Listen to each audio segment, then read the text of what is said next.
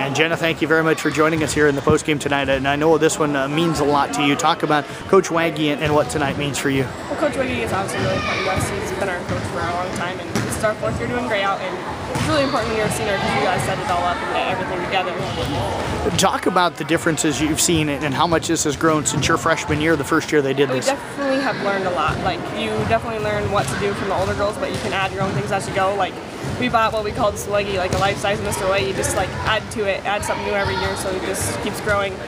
So where did you guys get that picture of him? He's holding his Mountain Dew bottle there? One day in PE, we just told him that he needed to go over by the wall and take a Mountain Dew can and take a picture of him. He didn't really ask why.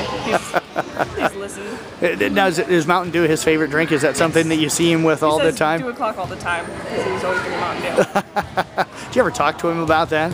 No. Well, he says it every class period to all the kids. Okay. Which is funny, so we figured better get him with a Mountain Dew. So do you feel like tonight went as successful as you was hoping it would? Yeah, I think so. I think we did great with the raffle items. It turned out really well. We got a lot of businesses to donate, and there's a lot of people buying tickets. Well, I know I talked to Marin last night. She said all the seniors were going to be making some of the desserts. What did you make for tonight? I made scotcheroos and bought cookies from the store.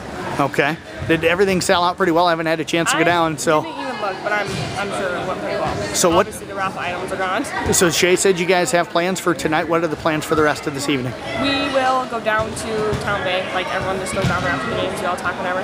Then we're coming back and we got to go to Mr. Ray's room since his birthday Saturday and get it ready for tomorrow. There you go. What kind of decorations you going to put up, or do you not want to let out that secret? If he wasn't staying right there, I might let you know. Okay.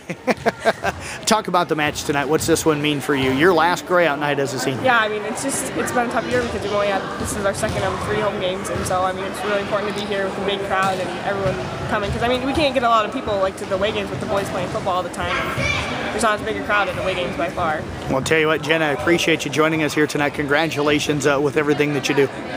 Thanks. Jenna Peters.